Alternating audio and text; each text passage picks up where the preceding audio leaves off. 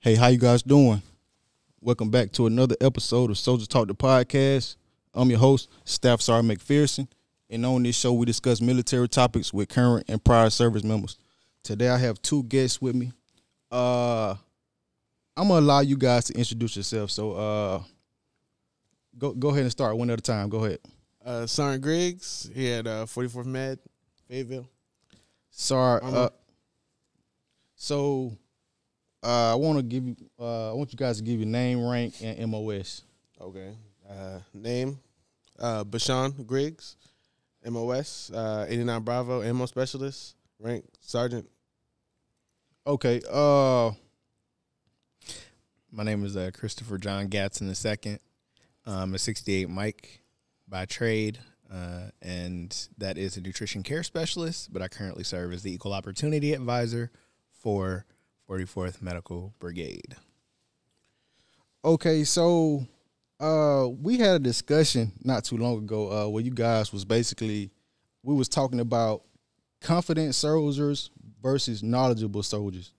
So the argument was when you have a confident soldier that they actually have the confidence to lead soldiers, but they might not be too knowledgeable about their job versus somebody who's knowledgeable about their job, but they might not have the confidence to lead soldiers. So, Sergeant Griggs, elaborate on what the points you was trying to make. I feel as if I'm trusting someone who's had time and time again been called upon to do and perform their job rather than someone who is coming into the job new, don't know too much about the job, and being called upon to perform the task. So I'd rather go over time or experience than someone who's just confident. I got you. So basically what I'm getting from that, saying like, you're saying that somebody who's actually got experience in their job versus someone who's confident in leading and be able to regurgitate information they've gathered from the job, but they're not experienced in the job. Okay. So how I feel about it is like I feel like somebody who might not be knowledgeable in their job, but they confident enough to learn it, I feel like that would be better than what you trying to say. Oh, so you're saying you'd rather take, okay, for example, infantrymen. Mm-hmm. Do you think they'd rather have another infantry MOS behind them in the battlefield, or not calling out a certain MOS, or someone who's 92 Fox feeler? Nah, when it comes to something like that, of course you want to be with somebody who actually knows their job. Yes. But life and death. Yeah, but like a person, what you trying to say is they so focused on how you supposed to shoot. I need to breathe. Yeah. I need to do this before I shoot. I need to breathe without having the actual confidence to say, F it. Yeah. I'm going to go for what I know. Yeah. So what I'm getting from you is like, you rather take a person who basically an overthinker instead of somebody who's willing to just lash out. This soldier's not able to communicate his job. He's able to show you his job. He can't communicate it to you. I got you. That's it. Sorry, Gadson, how you feel about that? Yo. I think that I feel completely opposite to that, because I feel like when you have a soldier who's confident, you can breed that competence in them. You know what I'm saying? You could teach them. Whereas if you have a soldier that only knows their job, but they don't have the core leadership competencies embedded inside of them, then it's kind of like you just work in a 9 to 5. Like, and this isn't a 9 to 5. We promote based off of potential. Yes. We don't promote off of potential. Like how well you can turn a wrench, although that's a part of it. but your potential to lead soldiers. That's what I'm talking about. And something we was talking about, because we were going off of who would be promoted. That's what we were going off of. Like, who would you promote in the situation? Would it be the person who's confident or the person who knows their job? And I'm picking the person who knows their job due to just experience. But I don't think that just knowing your job means you should be promoted. Okay, yeah, but if you don't know your job, would you promote someone into a new MOS? What are you saying? I'm Would you? confused. So I want to reclass. I want to reclass to what's your MOS? 92 Yankee. I want to reclass to a 92 Yankee. I know nothing about it. Would you promote me? What you mean promote you, like, as far as what? I don't know anything about this. I don't know anything about your MOS. And say I've been in your MOS for what, 4 months. Would you just promote me? Would I be based off promoting potential? it? Yes, based off potential of just trying to learn your MOS. No, so of course when you first get up under a leadership or whatever, of course they're gonna show you like the basic things, but like, of course you ain't gonna know everything within 4 months. But based off your potential, are you showing initiative? Are you, doing the things that I can see? Okay, he's willing to learn, or he, willing to be promoted. Yeah, I would promote you based off your potential. Yeah. So there's something happening in our S6 where we're about to get a new S6. So, and if I was one of those soldiers that's coming here to be S6 for this brigade, and I don't know anything about my job, what's going to happen? I think you're trying to have two arguments. Yeah. You're trying to say somebody who's completely oblivious to a certain skill set. And that's what I'm saying. That's not plausible though. Why Like, that's how you really say not that? plausible, because select, educate, train. You know what I'm saying? Like, Yeah. Oh the yeah, STEP their program. AIT, You know what I'm saying? Like, they went to they get the right. You're little reclassing to things. change your MOS. Yeah. So, and if you pass all of the tests, there will be some competence there. Some competence. Like I said, then this soldier has all the competence in their field. Who would be promoted? The person who Who are you promoting? I'm promoting this senior? I'm promoting both of them. Like, Right. But the argument was, So you have say you have like one slot though. You have one slot. You're gonna send your senior. I'm specialist. I'm sending the confident Or you- soldier to the board. yeah, Not to the board. The board's been over. They both passed the board. They're eligible. One just reclassed. He doesn't know anything about his field. You have this other soldier. He's promotable. that has confidence, but No, he does. He can show you what he can do. He just can't relay the information to you. So then how is he expected to be promoted to lead soldiers? exactly. Who's gonna go? He's gonna be doing No, more. you can't do that. He's gonna You be doing can't do more that. than this soldier who's just confident because But you can teach due to knowledge. You can teach somebody. You can teach soldiers. You can Yes. teach soldiers. Yes, he's able to learn those skill sets where he can pronounce and regurgitate information. Yes, he can learn these things. Right. I'm saying just do off of confidence and me going head first, saying I can lead, take charge. I don't know anything. But I need to humble myself. are you right? saying I need to humble myself and get this knowledge? Yeah.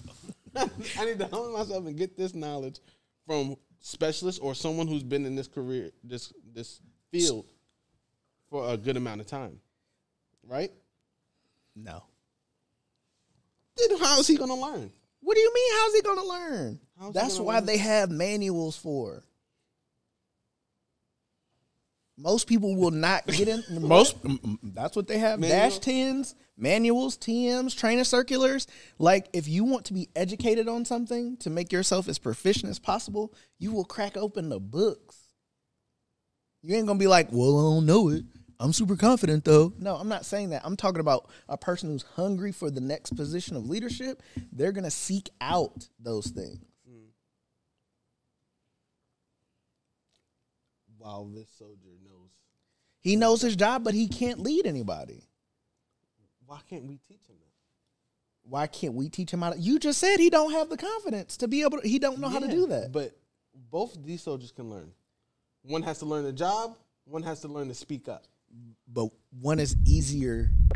It's easier to get somebody to learn a job than it is to teach them how to be confident. You can promote this soldier that knows his job and put him in a leadership position, and he's going to be in a position where he has to speak up. You could promote this soldier where he's just confident, willing to learn, head first, taking charge, but he doesn't know his job. But at a point, there becomes a separation once you start to get to higher levels of leadership. Yeah. It's no longer hands dirty doing the work. Yeah. It's managing, understanding your people and your personnel, putting those talented soldiers in position to be excellent. Yeah. That's what you do when you get higher up. And like where I come from, that is your as an E7, senior NCO, that's your position. But E6 and down, that's not it.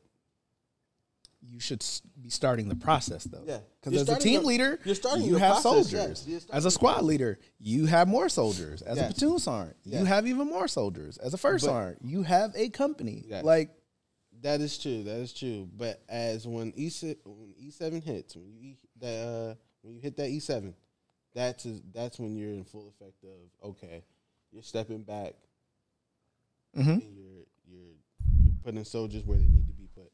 I don't know about all that. I mean, yeah, you're basically managing. Yeah, but I think that you also have to, once you become a sergeant, like that's when management starts. Yes. You are charged with junior personnel. Am I right? Yes. Then what are you saying? I'm saying you're in full effect. And I'm still out there with the soldiers. That's what I'm saying. But you should be given purpose, direction, and motivation as well. Yes, while I'm hands-on. Yes, but you should start the process of, all right, this is what I need my soldiers to know how to do. This is how I should counsel them. This is how I should talk to them about and I'm being saying better. At E7, that is when it's in full effect. At Sergeant First Class, yes, it is. Yes, so you've already been through the stages of doing that. Now as E7, you are full effect managing soldiers. As Sergeant First Class, yeah, that is correct. But as E6, E5, we are still hands-on with the soldiers. In managing as well. But you have to create the muscle memory in order to know how to do it once you become a Sergeant First Class. What you mean by that? You got to elaborate on that. I'm going to have to elaborate? You have to elaborate on that. So if I become a manager, or if I start the process of managing my soldiers appropriately as a sergeant, by the time I become a staff sergeant, I'm proficient at it, at managing my soldiers, teaching them all of the things that they need to know, having all of the tools that they need to have, knowing right place, right time, right uniform, knowing the training circulars, the regulations, all of the things so that they can be proficient at their job. Yeah. By the time I'm a Sergeant First Class, I am in charge of the staff sergeant and the sergeants. So I am imparting that managerial skill to them. Yeah. So, yeah, if I see somebody and they don't know their job, I'm going to go make corrections. I'm going to give them advice. I'm going to give them mentorship. And then I'm going to send them off into the wild to make the best decision. And this is you while you're in E7, right? Yes, this is while I'm a Sergeant First Class. Yeah. In E6, he's still going to be out there managing. Not as much. Giving the tools you're giving him. Yeah. But hands-on as well. Not as much. Not as much as the E5s. Not as much as a sergeant. You're correct. And as soon as the E5s E5 hit E6, then we're going to get that information from the E6 that you gave them. He's E7. Yes. But I'm still taking the confident soldier. Like you can't move me from that. You can't move me from that. I'm taking the soldier who's confident. Are you taking a doctor to operate on one of your loved ones? That's a straw man argument, and we ain't finna do that. But that's what I'm saying. That's a made up straw man argument, and we ain't finna do that. This doctor. You're about to make the most wild scenario, and this is gonna be ridiculous. Don't speak. He don't speak. He has a speech impediment, but he knows his job, and he has experience. And he's done 10 operations, which what your loved one needs. This other doctor, on the other hand, has 2 operations, right? And very confident, and able to walk you through. Yo, this is so wild. That's what I'm saying. That's a wild scenario. I'm thinking. Okay, so I'm taking the doctor that's done it 10 times rather than the doctor that did it twice. That's what I'm saying. Okay, I see what you're saying. But we not going off by it like that. We saying it's equal, but somebody who don't have like the confidence to, you get what I'm saying? They're not eloquent with their words. I ain't gonna say that, but like they can't portray it. You get what I'm saying? They don't have the confidence to like, basically the confidence to lead soldiers and to like basically to, you know what I'm saying? So you rather have a doctor who knows what they're doing, or a doctor who like confident enough to say, no, we got to save this dude life right now. Like this is life and death situation. Yeah. I'm not going to rely on somebody who's like. And where is that dude going to go? Where is this loved one going to go? What you mean? Where is this loved one going to go? Where is he going to go to? Which doctor is he going to go to when they say he needs to be? It's a life and death situation right now. I have somebody who don't have the confidence to tell these nurses, okay, go get that, go get that, go get this. I need that. Mm-hmm. He just know his job. He can't facilitate. He knows what he needs. And he can show. Mind you, he's done it 10 times. He don't have the confidence to basically. I get what you're saying. Yeah. But like he don't have the confidence. That's what we saying. He don't have the confidence to basically. I mean, you can know your job, right? But like, he don't have the confidence to lead. Yeah. So like the doctor, let's use your scenario, right? Let's do this, right? I like that. So I'm a doctor. Yes. Super confident. Only done the surgery twice. Yes. Only done it twice. Yes. Only done it twice, right? So I'm gonna study up, read up, get all of the information that I can get, and then I'm going to perform the surgery, because you need to be able to command a room if you're in that situation. Say that person starts to code. What do doctors do? Say that. Wait, let me finish. Let me cook. Okay. The person starts to code, right? So we'll say code blue. They go into cardiac arrest. You got the doctor with the speech impediment. No disrespect to people with speech impediments. You know, we all have, different challenges and things of that nature. So he has a speech impediment. He's not an effective communicator. When that person starts to code, he's not going to be able to command the room to save that person's life. Whereas the person with only 2 surgeries under his belt, with the confidence to know how to actually conduct the procedure, because you didn't say he didn't know how to do the procedure. You just say he got it twice. Okay, so what? Does he know what he needs fully for this procedure? I would rather the person who can command the room and take care of the patient should things go south. You got the doctor who's good at his job, and that's great, but is not an effective communicator. I'm taking the person. I'm not taking him. I'll say that. Okay. Could that be considered an opinion? That's not an opinion. That's just right. That's the right thing to do. Doctor. So we're talking about experience here. Yes, experience matters. But I'm saying for the scenario that you gave me, I'm not taking the doctor who can't command the room. Or the surgeon, rather. I feel as if that's because he can't do it by himself. Right. Exactly. He's done it 10 times. Though. But he's not doing it by himself. He's done it 10 times. Quietly. By himself? He did it by himself? What is that doctor that came in and did it twice, right? He done it twice. He's a doctor, though. Who is he watching? What do you mean? Who is he shadowing? Okay, he might be shadowing somebody at UCLA Medical Center. I don't know. He's shadowing the doctor that's done it. You can't keep relayering this now. You keep adding layers. No, I'm not adding layers. He's shadowing the doctor. What doctors do that? They shadow what they need to learn. So he's a resident behind the doctor who done it 10 times. Yes. Then I'm definitely taking the dude who can command the room because he's learned from the best, right? He's learning. No, he learned from the best. He's done it twice, and he's a resident behind the doctor who is really, really good. Then I'm taking the guy, the newer guy, to do the surgery. What are the chances now? What do you mean? What are your chances now? You're asking random questions. No, but what are your chances? Because I'm going with someone who's done it 10 times rather than someone who's done it twice, and you're following me. So you're watching me perform the act. I'm watching you perform, but I'm not learning anything from you because you're not teaching me anything. I'm teaching you by showing you. Everybody don't learn like that. A lot of people don't learn like that. But okay, then. But there's a lot more people that do learn like that. I hear you, but you keep dancing around. I'm saying experience over confidence. Experience matters, yes. Yeah, so I do see what you're saying, but like we was kind of wrapped around like the different scenarios is basically subjective, but like far as our profession and what we do, of course you want to we promote all potential. Yeah. So that's what basically we was trying to get at. Yeah. So you want the soldier who just know their job. I want someone who's has experience beside me rather than someone who's just confident. Soldiers don't know anything until you teach them. Exactly.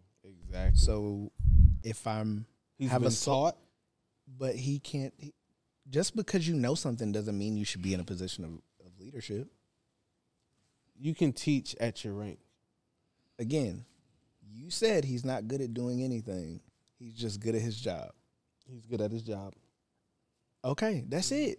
He's good at his job. The Army is not just your job, though. Yeah. It's not just being an 89 Bravo ammunition specialist, right? That's true. You got to be able to ruck. You got to be able to run. Got to drive. Yeah. What else? Come on. It's a lot of things. Shoot, move, communicate, all that. Yeah. It's a lot. So that's what I'm saying. You're taking this and just saying just the job. No, that's one part. I'm not saying that. I'm saying because this all started off of who would you promote? The confident person. Just because he's confident. Because they can be taught. Mind you have a senior specialist over here that knows his job. All he has, all that's wrong with it is that he's not confident in regurgitating what he knows or able to brief in a meeting or something. That's a part of it. Yeah, I understand what you're saying. Like you want to still continue to pour into that other soldier. Mm-hmm. But if I have the complete package to my right, the complete package, what you mean? And all he's missing is he or she is missing. Is just learning something? Is just learning the small nuances of their job. Yeah. I'm taking that soldier. I think that's an opinion. That's not an opinion. It's an opinion. If we're saying you promote off of potential, it's not an opinion. Yeah, the Army promotes off of potential, but I'm thinking it as if it was life and death. But it's not life and death. Someone who has experience. Even in a life and death situation. It is life and death. Even if it's in a life or death situation, you're still taking the person who has confidence. You don't want the Another example, Seaburn. You don't I am not a Seaburn MOS. Okay. Right? I'm not a Seaburn MOS. This is true. We know. So if we were deploying into a toxic environment, would you trust me? Because I am so confident in giving orders. Mind you, I am not a Seaburn MOS, and I don't know anything about Seaburn. But I have manuals. I'm reading off manuals to tell you what to do. And then, would you trust me or someone who's have experience in Seaburn? This is their MOS. Would you trust them? Well, I trust them. I trust the person with experience. Yeah, but if you also look at it, we ain't got no choice but to trust you because you are Seaburn NCO. Life and death. I'm just saying, like we don't have a choice. Yes. In who we get. Yeah. but you said you're digging into the manuals, you're training the tasks, correct? Then I'm going to trust that you know what you're doing in order to keep me alive. But you have two options now. Oh, so now you're going to give me an option. No, that's what I'm saying. You have two options. You have two soldiers. Of course, I'm going to take the person with experience, but for our particular That's situation, what I'm getting at, though. if for our particular situation, it's just you. What do you mean it's just me? You are him. Hemi Neutron, that's you. You are him. I'm just saying, I think experiences will always be important. It will always be important. Yeah. And I appreciate that. Yes. You know what I'm saying? That you think about the level of proficiency. Yeah. But then you have to add layers to that. Yeah. Because if we just promoting off of knowing how to do your job, listen. Yeah. Listen. It's our major. Yeah. Like top of the chart, top of the food chain. You know what I'm saying? Yeah. Like they just don't know how to do their job. They know how to lead, coach, mentor, teach, like train those things that they need to be proficient in. Yeah. Because if you're a good leader, then you're not going to have no soldiers who are just knowledgeable and not just have no soldiers who are confident. You're going to have the total package because it's a total soldier concept. You feel me? I mean, you lost, but it's okay. So we're going to go ahead and wrap this up. It's an opinion. It's not an opinion. Sergeant Griggs, Sergeant First Class Gadson, basically kind of gave their synopsis on being confident versus knowledgeable. Make sure you guys let me know what you guys think down in the comments. Also, make sure you guys like this video. Make sure you guys follow the podcast on Instagram at Soldiers Talk the Podcast. And this has been another episode of Soldiers Talk the Podcast, and I'll see you guys in formation.